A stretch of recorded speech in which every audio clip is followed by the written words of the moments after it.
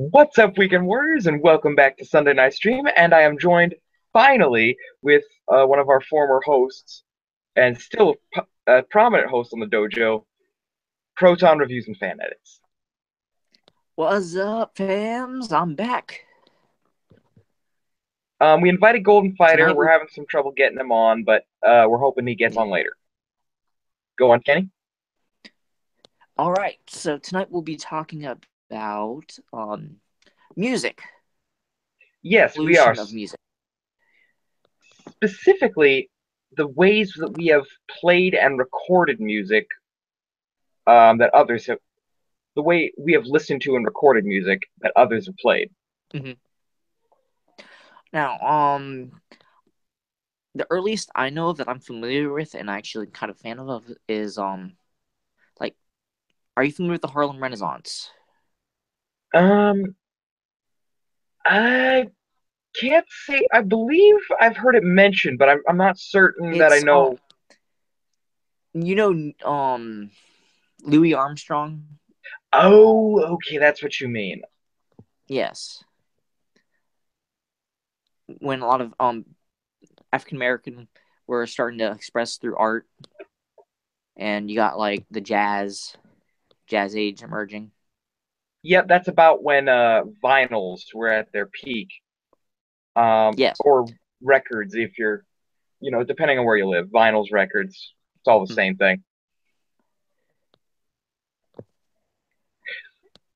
Um, and that's about the same time. I want to talk about a little bit earlier before that because before we had records and tapes, like reel to reels, what we had were essentially a wax cylinder, which anyone who knows about Thomas Edison knows that he is associated with the invention of the wax cylinder. But what people don't know is that there was also an alternative to tape. Now, it was actually wire. They would take a spool of wire and they would wrap it around a player, and this playhead would imbue a magnetic charge onto this wire as it went along, and it would play. And tape works on the same principle.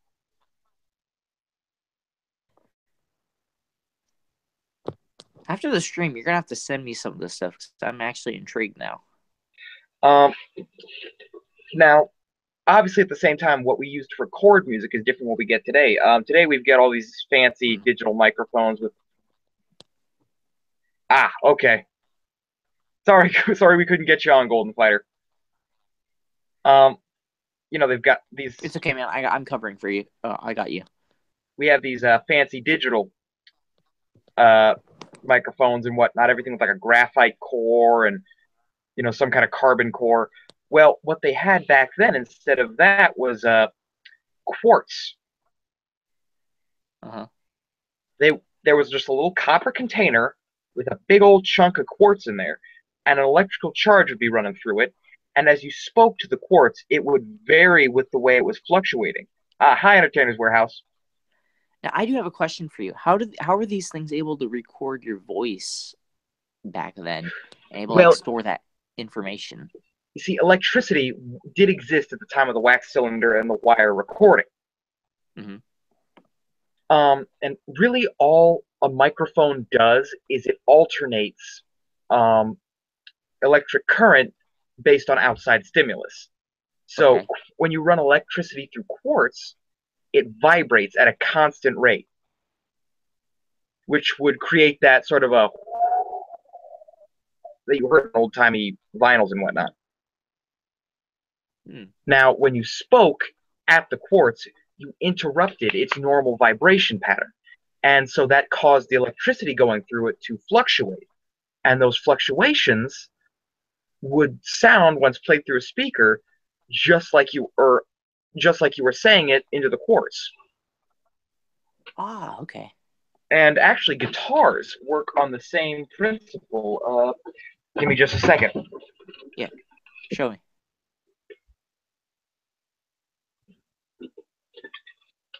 Now, for those of you not really are not much in the know about what parts of guitars are what, stop that.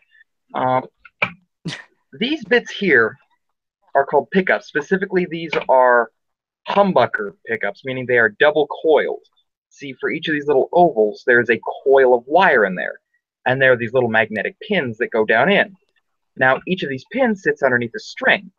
They're electromagnets. So when a charge goes in, plays a stable sound, pretty much nothing. But then you introduce vibration over the electromagnets, alternating that electrical flow, and something like that nasty note would be played. Mhm. Um,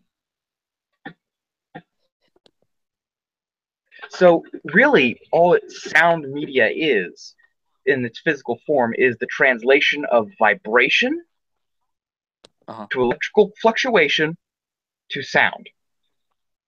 Oh, okay. Okay. Uh, Hi, Entertainers Warehouse. Uh,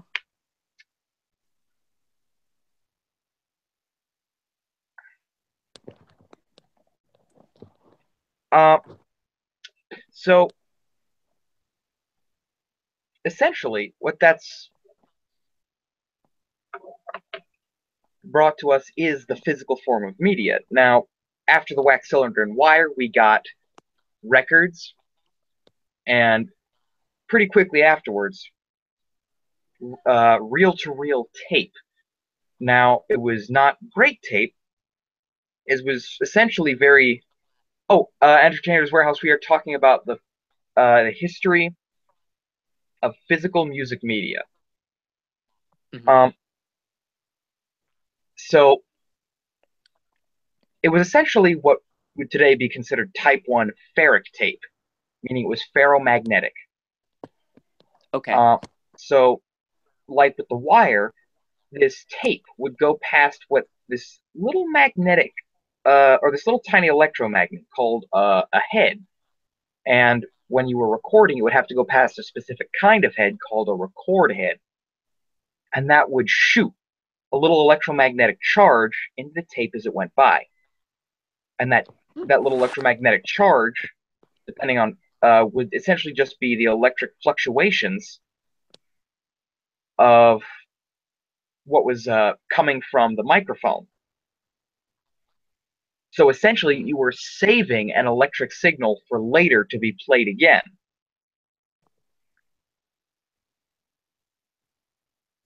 Um, it's all just vibration, really. Now, Okay. now, even though the technology remained the same for a while, people realized that this was kind of bulky and hard to deal with. So they started experimenting and they started creating cassettes for these tapes. Oh, yes, Um, cassettes. well, the first ones were about that big. Keep in mind, Oh, yeah, I've, reel-to-reel I've seen tapes some come that on big. like I a know what you're talking about. yeah, reel-to-reel tapes come on like a big old honking thing like this. So this Mm-hmm. seemed a little more compact and protected the tape. Okay. Um, so Now, I want to get. go ahead. I'd like to get into vinyl. Ah, vinyl. Now, see, this is something that I think every good music fan has an appreciation for. Mm-hmm. Now, how vinyl works, back in the day, they didn't have all these soundproofed recording studios. And when you got a record, it was more than likely you were going to play it in your home. So the way they got the acoustics for that is really interesting. They would just rent an apartment and they would set up a microphone and a chair I'm gonna get my charger in real the quick. Okay. Can you continue talking? I'm going to get my charger. okay, okay, so we'll catch him up when he gets back. But they would set up a microphone and a chair in the corner of the room where more than likely you would find a record player placed. And then the recording equipment would be in a separate room with wire carefully laid out so that it went around the edge of the room into the recording studio where they would cut the first copy of vinyl.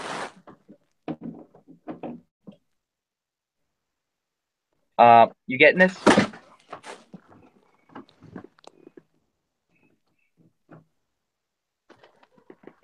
I apologize about that. No problem. I was just telling them how the old school records actually had music put on them. So you were able to hear that, right? Do you own any vinyl on you? I do actually, just one, as I've only just started collecting. But it is a vintage one. Which one is it? I'll go get it.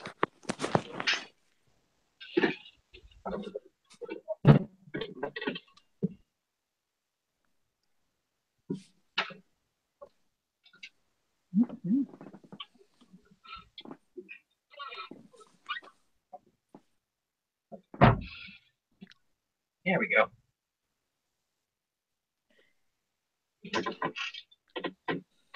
Nope, we're gonna have to fix that eventually. So what I have here, I just got it to make sure that the record player on my new stereo worked. Uh, Is that an Now, original? yes, this is one of the originals. Was it passed down to you? No, no, no. There is a store in my about a 30-minute drive for me that sells all kinds of cool vintage stuff like this, from old records to toys to. Um, How much was it? this was about, I think it was like $25. You got it lucky. Well, a lot of copies of this were made. This is the Oh. Charlie Brown Christmas Special vinyl. Ooh. Yes, and you'll occasionally run into vinyls like this. Actually, you'll run into them quite commonly. You see, the vinyl does not have to be black in order for the needle to read what's on it. That's I don't. It's just black was the easiest to make. It looked the nicest and made it the easiest to tell when there was some guff on the disc. Um, Now, uh, their vinyls have been in different sizes and types throughout the years. They've gone from being these Mhm. big honking just discs of death to being something about this size. Then they transferred down to something kind of small. Then they decided they liked the bigger ones because you could keep more sound on them. What I was saying was that they would actually cut the first record, the master record from which all other copies of that particular record were made. So, like, you know how they didn't have the big soundproof studios back in the day to record in, right? Oh, I know what you're talking about. okay, you cut out for a second. Um, so what they did was they would actually just rent an apartment and they would set up a microphone and a chair in the corner of the room because if you got a record, more than likely you were going to play it in your home on your record player, which was sort of a communal thing. So they just decided, well, then we'll just make sure they're the acoustics of a house. Okay. And then all the recording equipment would be in the back. And there'd just be two light bulbs, a red one and a blue one. And the red one would be on until the people in the back were ready to start recording. What they would do is they would actually start cutting the vinyl before the band even started. So there'd be a little loop of dead sound that you could place your needle on, so you didn't start in the middle of a song. Mm-hmm. As a matter of fact, if you have a vinyl, you'll notice between that there are these little grooves between the grooves. They're wider and kind of flat. That's just the space in between songs. Okay. So when they were ready for the band to start, they would flick on a switch and the blue light would come on. Um, and then instead of having a needle play the sound, they had a little needle cut the vibrations it was picking up. Because remember how I said it was sound to vibration to electrical fluctuation to sound again? Yes. Well, you know those little lie detectors that do this Mm-hmm. as the paper goes by? This is the Yes. same idea, except it works with sound. Oh, okay. I see what you mean. Now, I know we're jumping from subject to subject in this, but because we got a limited time for tonight, but because we started a little Yeah. late. But how about we jump into let's see, we already did vinyl. How about cassette, like the tape? Ah, yeah, so tapes originally were on just reels, and this was called reel to reel because you would have a reel to reel player where I know it sounds like I'm saying the word reel a lot, but follow me on Mm. this. You would take the reel one of your tape and you Yes. would set it uh, on this big player, and you would grab one end of the film or the sorry tape because it wasn't really film yet, and get it kind of started by threading it through another wheel and then onto it the second wheel. Didn't they And this make would boom boxes for this? it was 80s? kind of a system, and this was before the 80s. This was like 60s Okay. and 70s. Yeah, 80s era Actually, it type was of. yeah, like six. It was the 60s. The 80s had compact cassettes, and we'll get well. The 80s had Okay. eight tracks. Eight Okay. tracks. Now an eight track is a little bit different. You see, originally they only had four tracks of electromagnetic charge on a tape. Mm-hmm. Um, but eight tracks, that's exactly that. They had that twice over, so they could play in stereo. Worked was instead of like, it could either play a short amount of music in stereo or it could continue back around and Mm-hmm. keep playing because unlike compact cassettes or reel to reels where it just goes from one end to the other, eight tracks have an infinite loop of tape. As in, Okay. it's like it doesn't end; it just meets. And there's a little metal connector at the end there to tell to kind of keep it together and to also tell the cassette player, "Hey, stop! They need to take the eight track over and flip it over." Mm. Now, when did cassette start to transition into CD? Well, actually, that's pretty interesting. You see, before there was CDs, because there were uh, several different forms of record, including Mm-hmm. Laserdisc, and it really wasn't anything different than records, except it was played with a laser and looked a bit like a big CD. Right. Then CDs are a little bit different because they are a digital media. They've Right. essentially just got a continuous line of binary code, like Morse code, running through them. Yeah. Now, the cassette thing did catch on, and they decided, well, we'll make what we used to make, but smaller, and they called that the compact cassette, and that's what you and I know.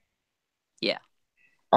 Now here's a little bit of an interesting thing. When now anyone who's seen A Clockwork Orange has probably seen the micro cassettes at the beginning, where he listens to Beethoven. Yes. Yes, I know what you're talking about. God, that movie Okay, was screwed up. yes, it was. Well, you see, the reason for that is because smaller mini cassettes were becoming popular at the time because they figured, well, if Mm-hmm. the at-home media of records has been replaced with this smaller, more compact disc, the CD, why don't we take compact cassettes and make them smaller because they're the portable version? Ultimately, everyone had this, and this didn't catch on. They couldn't store a lot of sound on there, Mm-hmm. and really, it's kind of a shame because CDs sort of kind of washed out cassettes, and because they were portable, they were small. Um, Now, but here's we did want to talk go ahead. about music we grew up with, right? In these Well, mediums. yeah, the stuff we grew up with. I was primarily raised on compact cassettes. Mm. I was raised. I'd have to say same thing, cassette and CD. 'Cause We my didn't actually get a CD player for a while. I grew up Oh, on more old excuse me. school stuff like 80s music and 90s music mediums. So it was mostly either compact cassette or laserdisc. I was raised on it all. Mm-hmm. I do remember like my grandmother would have a vinyl, but that I had a recorder for vinyl, but that's about it. Yep. I see. Oh, you got a call. Yes. If you can be quiet, yeah. Actually, we got to end pretty quick anyway. Yeah. Uh, tell you what, we'll pick this up again another time. It's getting Do we kind of want to late. continue on this next week, or do we want to move on to the next subject next week? I would say we'll brush this up at the beginning of whatever we're doing Yeah. next week. All right. So Well, next week's going to be anime, guys. yes. And Kenny here, while he's been on hiatus, has actually been graciously working on a schedule for us. So we appreciate that. Mm-hmm. I'll have that cleared and spot up for our meeting. I'm thinking we'll have it all cleared and spot up by the end of December. And once we have that spot up, I'll post a video of all the weekly video. Well, I think that won't be necessary. What we'll just simply do is check the schedule and announce what next week's theme will be that Okay. week. Yeah. So next week will be anime. Thank you all so Yep. much for watching. Remember to check us out on Twitter. It's not been active there lately, but we're going to try to fix that. Yep. And with Kenny back, everything's going to be just great. Um, we're going to, of course, keep in mind he probably won't be able to show up regularly as he is going to be a little bit busy with school, just like I've been busy with work, just like Assassin and Fighter are busy with their own stuff. So yeah, I will definitely be, most likely definitely be for Sunday if my schedule still turns out well. Toku, Shatsu, and Bot yeah, and Talk Bot Talk, will they're going to be be a little, reserved for 2018. yeah. So we will get back to him, guys. Thanks for being patient with us. Mm-hmm. Remember to go check out our individual channels. You can find those in the featured channels page and the sidebar, on the featured channels sidebar on the Dojo channel page. Thanks again, guys, and as always, we'll see you later, Weekend Warriors. Stay more phenomenal, everybody.